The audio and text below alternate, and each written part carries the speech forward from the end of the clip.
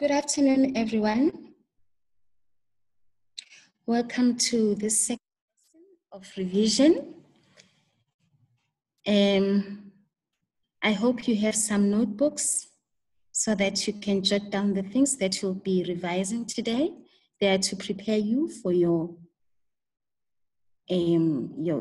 assessment. Please jot down those things that you find important in this lesson. You can revise them so you prepare yourselves.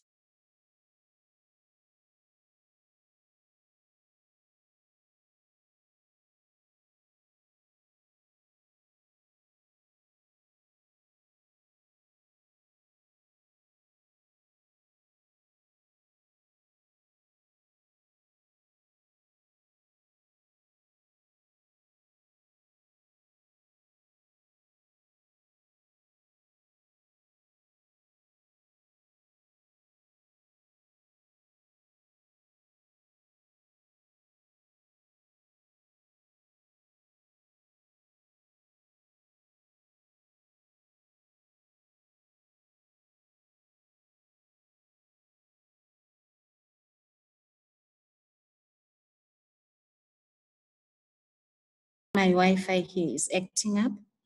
And I was still on the table of contents. What we are going to do today, I want us to go through the calculations and the systems diagrams.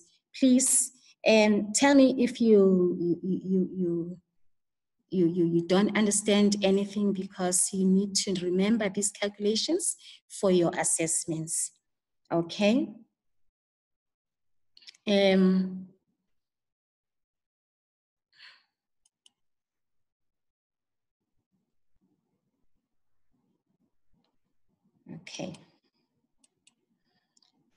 Okay, we are doing hydraulic calculations. I want you to look, I don't want you to memorize the formula just for cramming, but I want you to look at the systems that we'll be dealing with and then understand the calculations with regard to the systems. Thank you. Okay. I want you to understand the system so that you don't just look at a calculation as a sum, but you must understand the operation of the system, the calculation as in the operation of the system, of the hydraulic system that you are dealing with. So just a reminder, before we closed, we looked at these formulae. So, the formula for mechanical advantage is load divided by effort.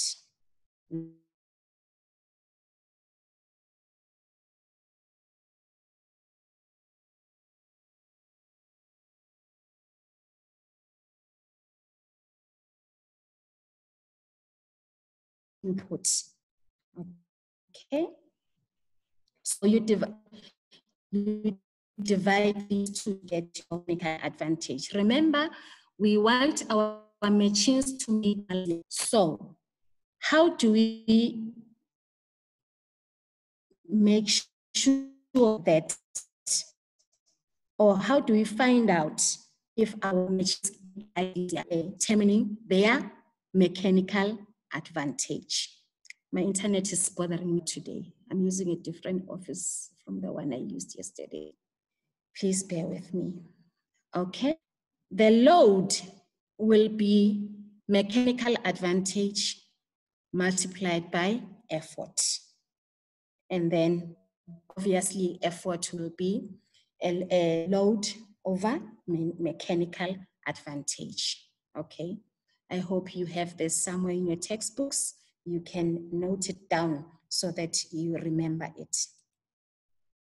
Now, I said we must understand systems. We must understand the input versus the output. Remember yesterday we did the hydraulic jack. We said the hydraulic jack has a small input that is multiplied in the output. So This will be our input. Our arrows will be showing us the operation of the system. This will be the input. You see, it's a small cylinder. That is the input cylinder.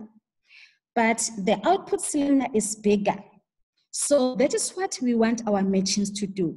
We want to make a small input, but a big output. So here, maybe if it is the jack or a lifting system, we want to make a small input like what we did yesterday. We were just moving, pumping the wires, but the machine will then lift a heavy car because we don't want to use our heavy car. So we have a small input and a bigger output. So the input here will be multiplied in the output. Okay. So if you look at the area, I hope you're still with me. If you look at the area of the or the size of the input cylinder, they said here it is 1 centimeter square. But the output cylinder, the area of the output cylinder is 100 centimeter square. So obviously we want this output to have a lifting mechanism to lift a certain weight. Okay, so this will be, the newtons will be the force, okay? The force of the output or the output force, the force of the output cylinder. All right, so that will be measured in newtons. Force is measured in newtons. And area is measured in centimeters, as you can see here, the units that are used. Now, if we have to calculate the mechanical advantage of this system, we'll look at this question. The weight of the car, this is the car. This is the weight of the car. The weight of the car exerts a force. We said newtons are units that are used for force.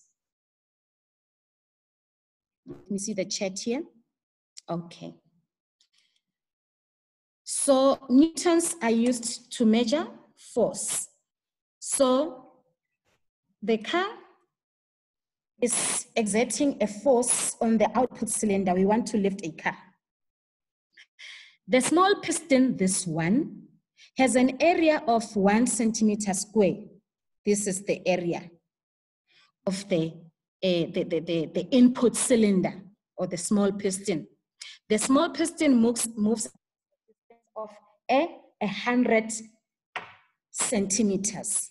So the effort is here. We make an effort here. We apply a force that goes down here and we move this cylinder. So I hope you remember Pascal's principle from our first lessons before we closed. Okay. Right. We said Pascal's principle says the force that is applied into a hydraulic system will be the same depending on whether there are no leaks in the system. So that is why we have to make sure that our systems, they don't have a leak. Please unmute yourself and speak, Nosipo. Nosipo, you want to speak to me, my darling? Speak to me.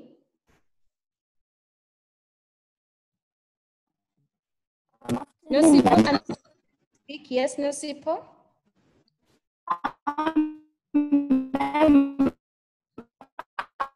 Yes, my darling.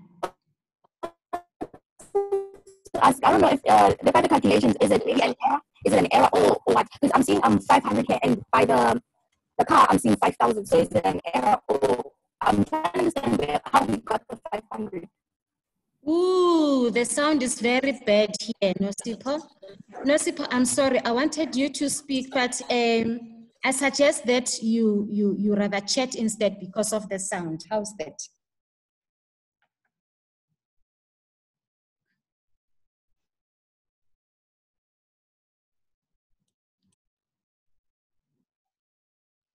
All right, okay. Nosipho? Okay, I won't move the slide, all right? I won't, okay, thank you.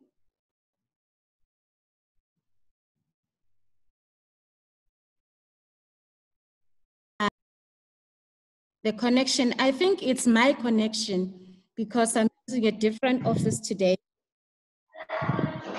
Ma'am? Oh, no, Sipho, you were asking about the 5,000 newtons.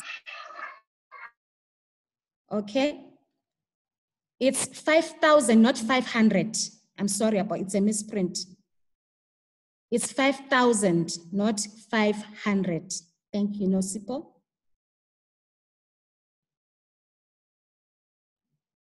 On the calculation, it's an error. It's a typo. It should be 5,000, not 500. Okay? Thank you. Thank you for noticing that. All right. I think we can proceed now. Yeah, thank you. This is 5,000. It should be 5,000, not 500. 5,000. Please correct that. I think even in the last presentation, there was an error. Right. So if this is our input, Pascal's principle says that the force that you apply, the pressure change at any point in a confirmed incompressible fluid is transmitted through the fluids such that the same change occurs everywhere. Okay? So the same pressure, the pressure that you apply here, it is transferred throughout this system as long as there are no leaks. Why? Because hydraulic fluid is not compressible. Remember yesterday we did compressible and incompressible substances, and we agreed that water and oil is not compressible.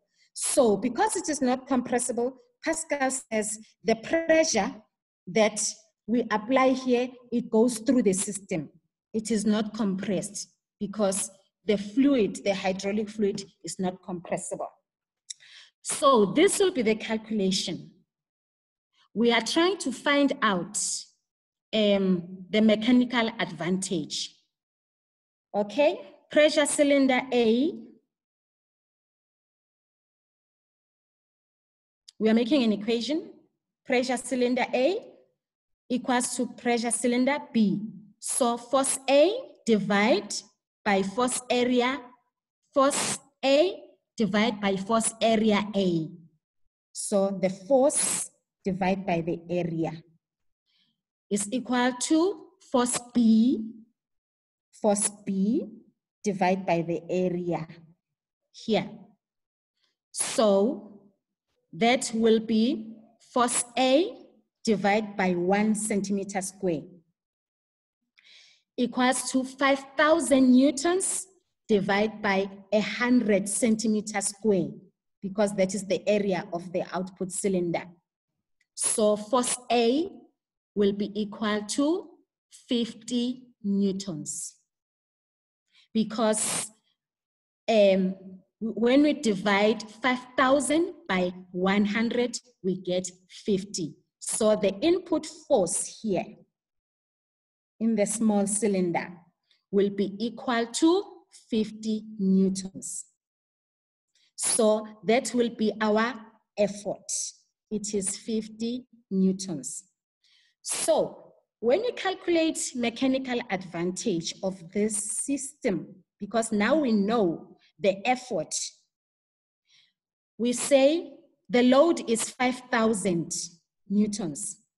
So we are going to say 5,000 newtons, which is the load, divided by the effort, which is 50 newtons.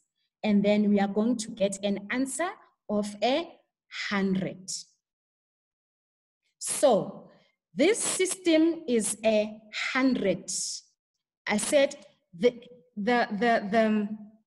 force is multiplied in the output. So we know that there is mechanical advantage. So it is 100:1.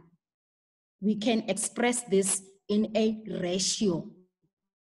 Okay, so if I make effort here, it is multiplied to be 100 here. Okay, I hope you understand, because I said we must understand the formula, the calculation in context of the machine that we are dealing with. So this is a car lifting mechanism. All right, any questions? You see, we started by finding out what is the input. Because for you to calculate mechanical advantage, you want to divide the load by the effort. So we had to find out what is the effort. The effort is the input, okay? So we know we are given the output, but we have to find out what is the input. So we have the effort. So we know that our effort is 50 newtons, okay? I hope you understood this one. So you can be given a different mechanism with different values. You must be able to calculate that. Does anyone have a question? Are you still with me?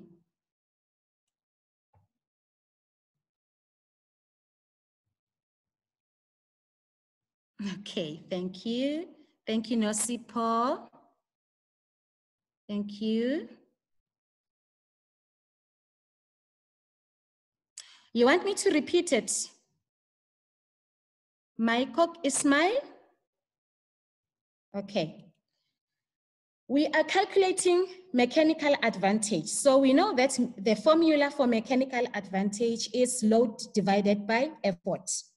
In this system, we are given the load. The load here will be what? The load is the car here.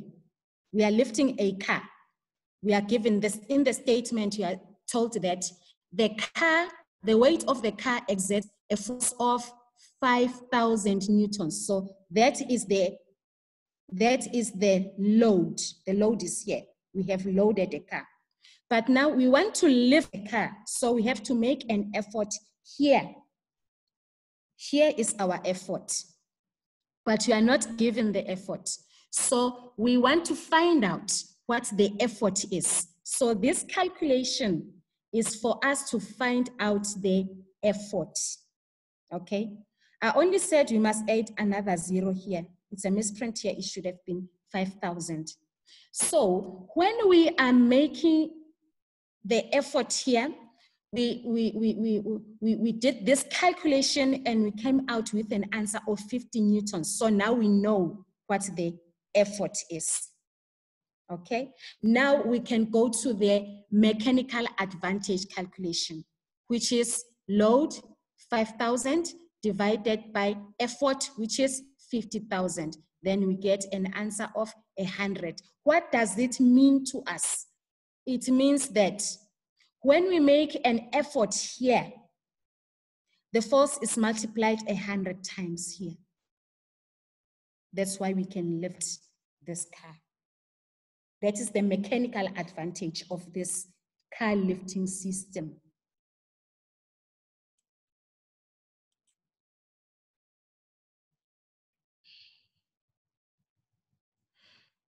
Okay.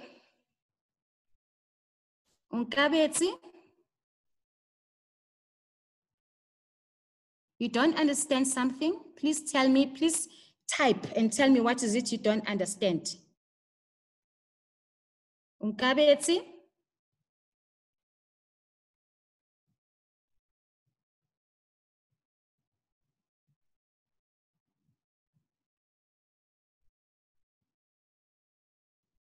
Ma'am, is it a must to write the ratio? No, no. I'm just telling you so that you are not confused when you find other calculations expressing it in ratio. Other textbooks don't express it in ratio. They just say 100. But I made it sure that I express it in ratio so that you will know that what does it mean when it is expressed in ratio. Unkabetsi, did you understand? Chantel, where does the 50 newtons come in? The 50 newtons comes here, Chantel, because this system did not give us the 50 newtons. We had to calculate the 50 newtons, okay? So the 50 newtons is our effort, because you cannot calculate mechanical advantage if you don't know the value of the effort. So we had to calculate the value of the effort. And how did we go about that? This is the sum. We had to use the area, okay? The area and multiply it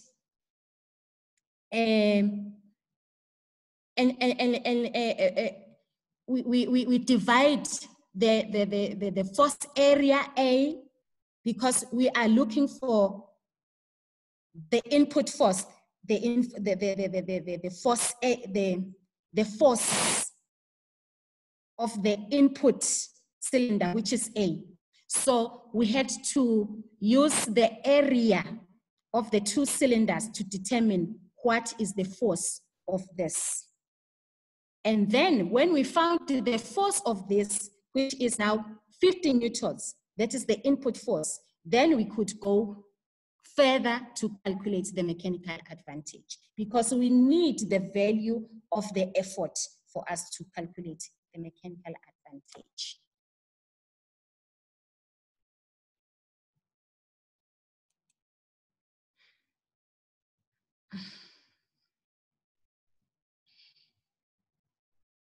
Okay, can I proceed now? Yeah, that is why I was saying I don't want you to just say, because I know when you mechanical, you say mechanical advantage equals load divided by effort, but then there's a general mechanical advantage calculation, and it is used for other mechanical systems other than the hydraulics and pneumatics one. But we have to look at the specific system that we are dealing with every time, okay? I think I can proceed now in the interest of time. Use the picture below to discuss how force is transferred in a hydraulic system. Yeah, you have this. This is a more like the system that you were looking at earlier. You have your input force here, and you have your hydraulic fluid here. You have a connecting pipe connecting it to the output cylinder. This is your input.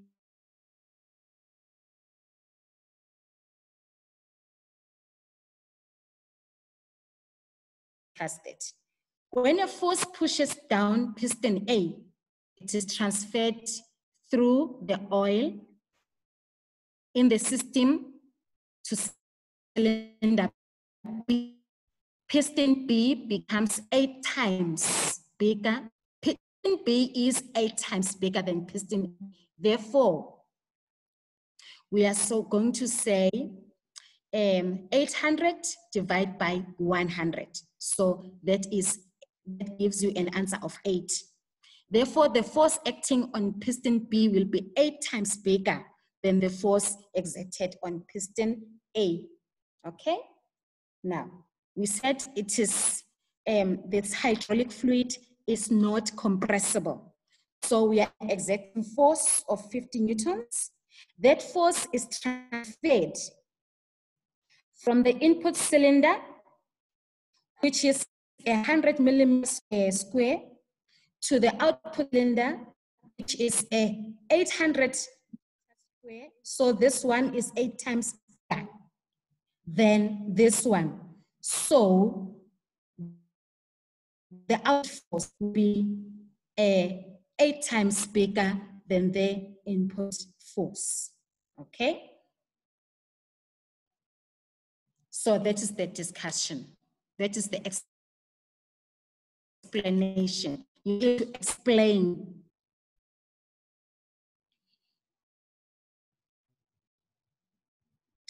I don't know what your name is here. So the output will be 400 newtons. Let's go back to the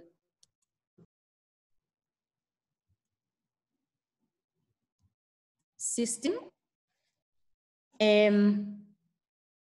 Or you've done the calculations. Yes, yes.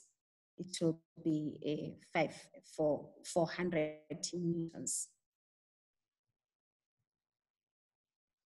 It will be 400 newtons. Right. You got the answer now. It will be 400 newtons. That's smart. Yes, yes, that's smart. Does it have to piston when it's connected to one pipe? I don't understand this question. Ma'am, why does it have to piston when it's connected to one pipe? A piston is a cylinder. Chantel, let me show you what a piston is. This, we call it a piston. Okay? To get the hydraulic fluid to move from the input cylinder to this one, we must get a connecting pipe. Transfer the force from the input to the output. There must be a connecting pipe. Okay? I hope I answered your question. Okay.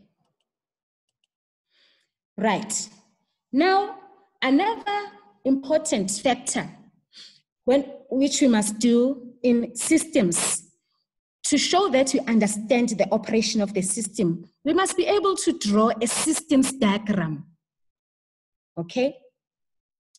From the input to the output. So, this is the input. You make blocks when you're drawing your systems diagram. This is your input, and then followed by the output, followed by the process, and then you must be able to explain the output. That's how you discuss it. Okay, you draw it like this. These blocks with the arrows that shows the process. These arrows are showing the process, the movement. So the input is force exerted on piston A. Force exerted on piston A. Then force, this is the process. Process will be force transferred through the liquid or the hydraulic fluid is increased in relation to the area of the pistons. The output force exerted on piston B is 8 times bigger than the input force. So you can see how the force is multiplied from the input to the output. Okay? I hope you understand that. So when you are doing these systems, whether hydraulic, we'll be doing other systems tomorrow, you must be able to discuss from the input to the output. You understand the input. What is the input? What is the process? What is the output?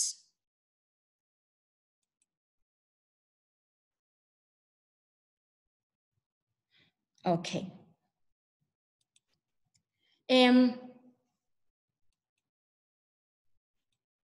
This brings us to the end of our lesson.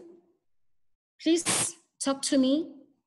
If there's something you want to say to me, we are about to close now. Unmute yourself and talk to me.